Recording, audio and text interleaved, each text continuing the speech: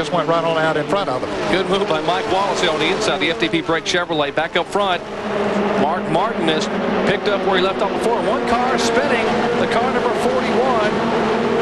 Johhny Benson, as a car takes a roll as it slid backwards.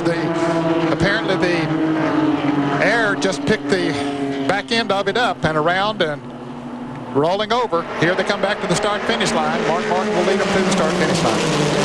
Caution being shown for the first time today. A violent crash out of turn 2.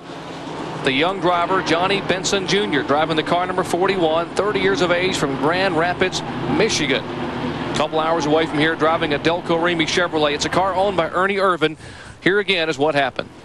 Well, it looks like he might have been tagged by a car, Jared. There was a pack of cars running together, and then it gets backwards, and you see the spoiler sticking up there. The air gets under it and lifts the back end up, and then it just starts rolling over in the grassed area on the backstretch here at the Michigan International Speedway.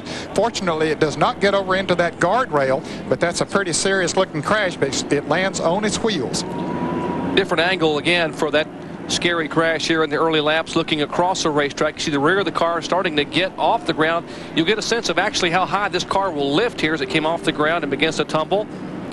Higher than some of the scaffolds there where our cameras are located. Well, Jerry, the speeds have increased so much here at the Michigan International Speedway. Well, Jerry, Johhny Benson Jr. has come out of the infield care center. Johnny, you don't look like a guy who flipped in end over end and just totaled out a race car.